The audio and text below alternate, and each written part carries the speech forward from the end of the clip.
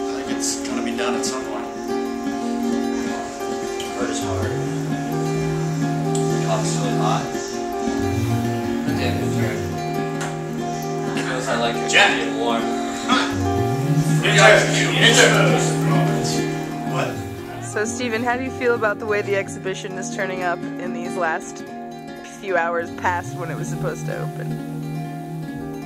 Well, I would have to say that at 4 a.m. this morning I was quite optimistic, but once 10 a.m. rolled around I was quite pessimistic due to the fact that 1 TV, 2 DVD players, you know, the Mac Mini, all of which are not working properly. We tried to alleviate that problem, circumvent that problem by acquiring another TV from Goodwill, which, you know, thankfully it was white, so we barely have to paint it, but to that end, without the DVD players, they have the auto-off function, and so without the input, they'll only stay on for about 15 minutes. So we are looking at busting out the glass of the TVs with a sledgehammer.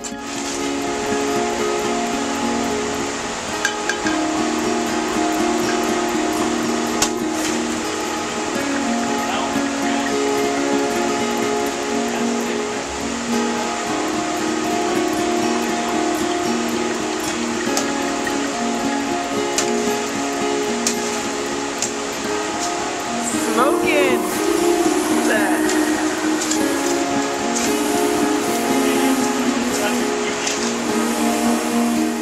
But before we do that, we must inquire on the internet, the good old internet, the web of information, to see whether or not that is a hazard, not only possibly an explosive hazard, but also a mercury hazard.